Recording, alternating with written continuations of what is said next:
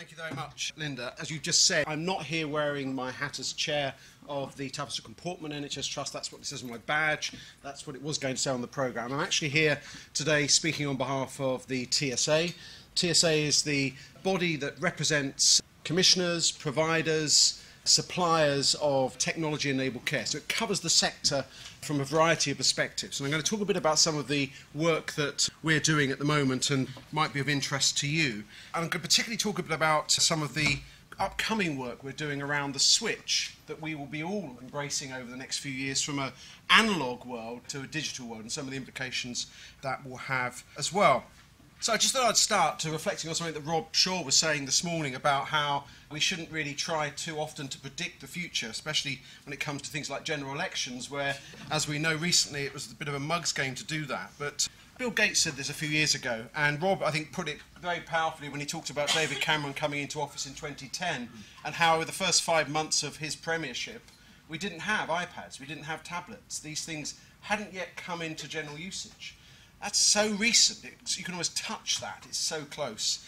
But things do change, and technology has, and it will continue to remake our world. Most of us have within our pockets or our purses smartphones that have the power and capability well in excess of that which was necessary to land a man on the moon. So things do change quite rapidly.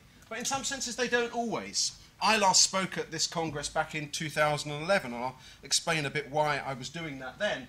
But these subjects have been on the agenda in one way or another, both in the popular media and in science fiction and in science fact and speculation for a very long time. Go back to the 1920s and there was talk about medical consultations using the radio, or look at the first ideas around telecardiograms going back to the early part of the 20th century. So there's been a talk about these things for a very long time, and I think that's striking today was how technology can remake and get us to think differently about the bricks and mortar in which our healthcare is delivered, and indeed whether bricks and mortar are relevant. And I came across this particular project that's taking place over in the United States, perhaps the world's first virtual healthcare centre, where there are no beds, but they are monitoring large numbers of people and delivering healthcare in an anticipatory, predictive way in that part of the world. I think from a TSA perspective, what we're seeing is a really interesting convergence taking place.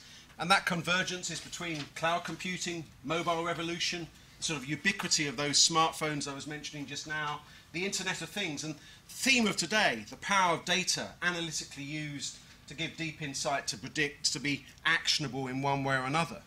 We've seen how this has led to a transformation in many other sectors of our economy. Think about banking, and think about the nature of banking in the 1950s, where we would have been going to the bank to deal with our transactions. Today we will pull out our phone in many cases and do it all on the phone. That is what is also happening increasingly in care and in healthcare as well. I just thought I'd put a couple more quotes up just to sort of illustrate why it's always dodgy to predict the future. And these were just a couple that stood out for me. The just final one was this. An estimate a few years ago was that that was all we would need. And again, just think how much memory just one of our phones has today. And even the brightest and even the smartest can get these things wrong. And Bill Gates was predicting that back in 1981. So Linda said I was going to give some context as to why change is inevitable, why change is good, why change is necessary. And I want to just give some context. And I think it's in that way one begins to see the value and the context of the changes we're talking about. Just last week, Care Quality Commission, they published another report in which they said we really are getting very near to the tipping point when it comes to our health and care system. Andrea Sutcliffe said the risk of adult social care approaching that tipping point is still real. The year before, David Bean, the chief executive, had said the system was very fragile and the evidence suggested that we were approaching a tipping point. Now, I meet many people who say, when does a tipping point tip? And when has it in fact tipped? And many would say that it already has, and certainly that the pressures are there around the system. The obsession with delayed transfers of care is an obsession with a symptom of many of these tipping point issues that are well documented by our regulator. And they have given rise to government responses, additional $2 billion announced in the budget, the council tax precept and so on. But a focus on the money doesn't tell us all of the story, and certainly isn't all of the case for change. Because We also have work that's being done by Skills for Care, which shows that the demand for care workers, and this is a workforce that is larger than the National Health Service workforce, is outpacing domestic supply in the United Kingdom. And that by 2025 we will need about 1.8 million care workers, an 18% increase. Now that's good, and it's good from the point of view of job and work creation, but we need to understand what the pressures are in terms of shortages. And some work has been done by the International Longevity Centre and Independent Age, looking at the trends, looking at ONS data and other data to project forward what the likely numbers of available workers will be. And what they found in a report they published earlier this year, last year now, was that there's a workforce shortage with a range of between 1 million to 400,000, depending on how attractive the sector is seen by the people who work on it. The less attractive it is, that will lead to an even greater shortage. The more attractive it is, that will close that gap. But there will still be a gap if business as usual is what we accept and what is available. And that seems a long way away, 2037, so let's go a bit nearer. Because the same research also found that by 2020, that's the sort of shortfall. And sitting in there are questions about Brexit, but it's not Brexit that's the main driver here. 70,000 of our EU fellow citizens are working in this workforce, but that is not the sole driver. It is that whole issue of attitudes, behaviour, and the value that we attach to this. I've said it's a mug's game to predict, but you can always look back in the mirror and say two things about the election we've just had. One is that the Conservatives won but somehow lost, and two, that Labour lost but somehow won. And I think the question now is, where do we go when it comes to social care? I was speaking at this conference back in 2011 as a Minister for Care in a coalition government, and we tried unsuccessfully to address some of the fundamental questions around social care. So a coalition was unable to fix it. Majority governments have been unable to fix it. And the question is, can a hung or balanced parliament fix social care? We had the 2010 general election fought over a death tax. We had the 2017 election fought over a dementia tax. The conclusion that politicians, and I speak as a sort of retired or retiring politician, is that this is a third rail issue. You touch it politically and you get fried. And I think that's the wrong conclusion. It's a dangerous conclusion, but I fear that that is a conclusion that many in the political class have reached. And I think that actually the only solution is genuine cross-party dialogue. And it's just worth noting, I'm not going to quote you verbatim, but if you were to have taken the time to read the sections from each of these manifestos to find out your fate in the unlikely or likelihood of one of them getting into power, you would have found actually a remarkable amount of common ground. They all want to pull budgets, they all want more integration, they all recognise there is a fundamental issue about funding of social care, they all think that there needs to be more done to integrate the system. And it's not just about the money. And I've said that, and I just want to sort of re-emphasise that because I think it is a key message that I think really plays into the debate about how technology can make a difference. And I think there are three things I just wanted to highlight before I talk about some of the technology. And the first was this. Care Act, passed in 2014, established a proposition and enumerated that proposition, which was the promotion of individual well-being should be the organising principle for adult social care. In other words, the maintenance of social function, the ability to function well, to feel good, to be able to maintain connection, to be able to do the things that sum up what is to be alive. And I think that's a pretty good organising principle for when it comes to addressing issues of the management and maintenance of people living with long-term conditions. It's in essence what self-management is about in terms of empowering people to manage their conditions. But also, this conference and this particular session is about efficiencies and opportunities for health and social care through integration.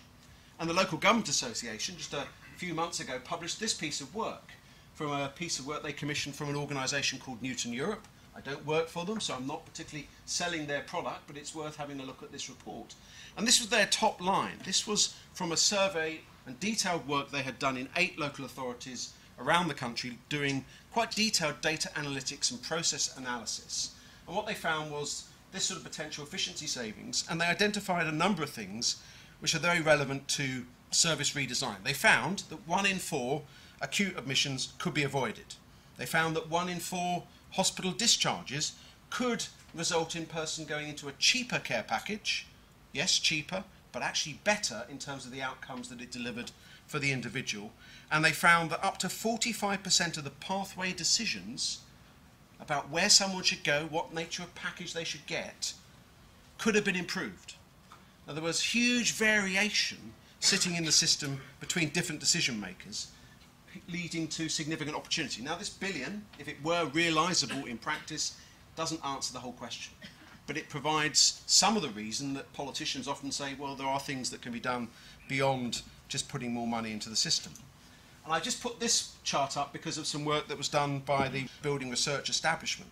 And it's just a compelling fact, I think, for me, which was that they estimate that the first year treatment costs of the population living in the 15% of worst housing in this country cost the NHS this.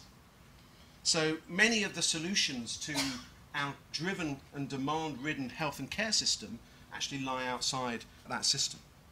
So technology. Well, the TSA message is a very simple message when it comes to technology. It's not about the kit, it's about the end user. And it's about how the service is enabled to be different to the traditional experience that people have of services. More interactive, more driven by the consumer and their preferences. And we published a report last October at our conference looking at some of the experiences of places like Hampshire, Sunderland, Liverpool and others who are very much at the cutting edge of how we use digital technologies. And we came up with a case for change, what good would look like, what the key enablers are, and also the essential need to commission increasingly on the basis of outcomes. And why do we say that? Well, we said that because very often it feels that we are doing the same things with an anticipation that we will get a different result because we've just tried harder, and that in the end is the route to insanity. So what did we say we needed to have coming out of this piece of work? What were the key ingredients from those authorities and CCGs and providers that we spoke to last year as part of the preparation of this report? Well, the first thing they said to us was that what was an absolutely key component was really robust benefits realisation. Really critical to getting commissioners on board and critical to convincing finance directors that there were both costs being avoided as a result of these interventions being put in to the service, but also costs could be reduced. And places like Hampshire have those methodologies in place, the local authority, and it is convincing their finance director to continue to commit investment because it is saving. Second point, which came up in some questions to Rob this morning, absolutely key, is the critical importance of involving service users and gaining insight from their experience in co-designing new services. And that requires us all to be curious, it requires us to be perhaps sometimes more empathetic than we necessarily are, and it means that we have to be interested in the context in which healthcare consumption takes place. And one of the things I picked up really very strongly today is the vital need for there to be partners across the system, really to deliver the integrated models that we all aspire to, and not least around data sharing, which has been a key theme, and I'm not going to labour the point, and I've seen on Twitter various debates as to whether it is the oil in the system or whether it's the road that we use or whatever, but nonetheless it is absolutely key, and getting beyond some of these rather limiting debates about what information governance requires and doesn't require is absolutely key. And then we talked about, well, what does digital leadership mean in all of this for this report? And the first thing we said really was that digital leadership is not something that you put into a little silo. It's not the back cupboard into which you put a techie expert. We really question whether or not it even should be seen as a separate thing at all. That in fact, by doing it that way, you risk that technology-enabled care and digital health becomes delegated away from those that are responsible for commissioning the service itself, those that are responsible for thinking about how you redesign services. And in the end, it winds up being bolted on. And if it's bolted on, it's less likely to be as effective as it could be. And what are the skills that are necessary? Well, you've been talking about this all day today, data analytics, advanced analytics, and we're moving up a hierarchy as we get better and better at pulling different data sets together. But then there are also soft skills around being able to listen to lived experience, to co-commission, to co-design, not just consult. It is beyond consultation that is necessary, and not just with the service users, but also the expertise and drive of staff of all sorts. We also say in this report, from the experience of those that are doing things on the ground, that you need to be agnostic about the technology itself. Optimistic but realistic, open-minded but challenging, and seeing the potential, but not being dazzled by the individual bits of kit. And we think we need to have a different conversation about risks and rewards. We think that innovation requires different forms of contracting to create a climate in which there is genuine risk sharing between the commissioner, the provider, and the supplier of the equipment. And that is a way of driving things forward. And therefore we do need more outcomes and population-based approaches to contracting to share those risks across systems. ACSs, ACOs may well be one of the routes by which we realise that. We also need to be realistic about things as well. We need to set realistic expectations about the pace and scale of transformation. Again, one of the lessons and learning points from those that have done it and have done it successfully.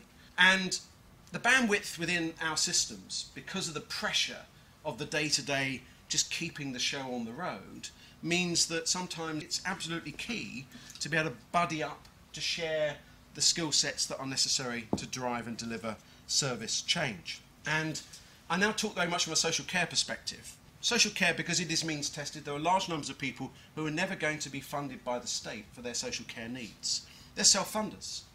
But they actually are people that local authorities have a role to play in making sure that they are informed about the opportunities and routes to getting access to the sort of technologies that can make a difference for them and also provide reassurance for their family. In other words, that self-funder market is important to be considered because of the knock-on effects it has to the NHS. And when we said something about evidence, and of course we need a culture of evaluation and action, but because we're talking about rapidly changing and moving circumstances, are randomised controlled trials always the model? Because by the time the trial's published, the technology has moved on so far. It's a bit like waiting before the First and Second World War for the Spitfire to arrive before you start mobilising and investing in any sort of air force and wonder why you're then invaded by the Germans. Just having the evidence is important though. And the last time I was here was in 2011. And I was talking then about, dare I say it, the whole systems demonstrator. Yeah, it does get that sort of reaction, doesn't it? It's worth revisiting some of the learning from that, and indeed some of the revisiting has been going on recently because of some new work that I'm just going to speak about now. And one of the learnings was actually that it was a demonstrator of how not to do it, because it was also about bolting things on and not necessarily redesigning services. But since then we've had Dallas, and that's been lots of learning from that. We've had a lot of material that's published on NHS England, and just 2 weeks ago at Health Plus Care, and I'm not going to set out any of the details because I think they would shoot me if I did, the Health Innovation Network for South London, on behalf of NHS England's new models team, started to set out some of the work they've done as part of a rapid review, building the case for tech's insights from the evidence base. And all I'm going to say about that is really this. They've done a rapid review of the 5 key areas of focus, all pretty much the things that are out there, well-established technologies. And the report's due out soon. But what they concluded from this is that we have a lot that we could max out on still when it comes to using existing technologies, and we could do more of that. So what is the TSA doing with its report? Well, we're doing things like we're doing today. We're raising awareness of it. We're talking to the likes of ADAS, working with the Care Quality Commission, talking to colleagues at NHS Digital, working with the new models team, talking to NHS 24 in Scotland. We're also launching a digital leaders network, a virtual network to try and bring these different expertise across local government, housing and social care together to share experience. This is an incredibly busy slide. I'm not going to talk to it in great detail. I do just want to point to that. That's called the OOD. And the OOD was a product that came out of a design call by the Design Council around dementia back in about 2011. And what it does is it just sends a sort of an aerosol smell into the air, generates a sort of sense of appetite, helps re-establish the rhythms around eating. And I'm just going to point to this one. That's a fridge. Really high-tech piece of technology. This fridge has a camera in it, which is great for me when I'm shopping because it means that when I've forgotten that what I need to buy, I can check to see what's left in the fridge. And what it can also be used for is getting a sense of whether someone is eating well and so on. So it can be used as part of that Internet of Things in a smart way. And why does this matter? Well, this is Vera. She had a problem. She kept on getting up at night to go to the loo. On one occasion, she couldn't get off the loo. She was there for 6 hours. And no one knew about it until her daughter came. One of the very simple technology solutions that she benefits now from is the use of sensors. And those sensors mean that when she gets out of bed, the light comes on. When she gets back into bed, the light goes down. it means she doesn't have the risk of falling in the way that she had historically had. And why does that matter? Well, because falls cost the NHS an absolute fortune.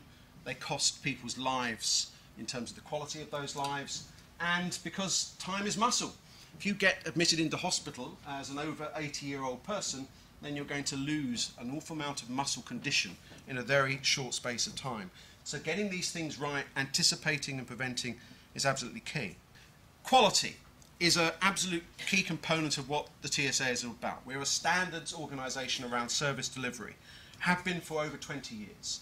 We've had a code of practice for the telecare industry, which has now been redeveloped and thought through in a different way to be about the outcomes that matter to the end user. And this can be applied to a wide range of services, and I would commend it to you as commissioners. And I'm going to just end with two final slides. One is analog to digital. In around 2025, telephony services, point-to-point telephony services in the UK will be turned off. In other words, the analog systems that many of our technologies sit on top of will no longer be there. We'll be moving to internet protocol systems. Now, I'm not a technical expert, some of you are, and you will know what that may well mean in terms of the way in which systems will operate in the future. We, as an organisation, convened government, regulators, NHS Digital and others to work together on this problem, and we will be publishing in October the beginnings of an outline of a roadmap which we think will be helpful to the industry, to the NHS, to colleagues in social care and beyond, in thinking through some of the implications of all of this. And if you want to find out more, we have a conference which brings together the best in this sector, and we'd love to see you at it. Thank you very much.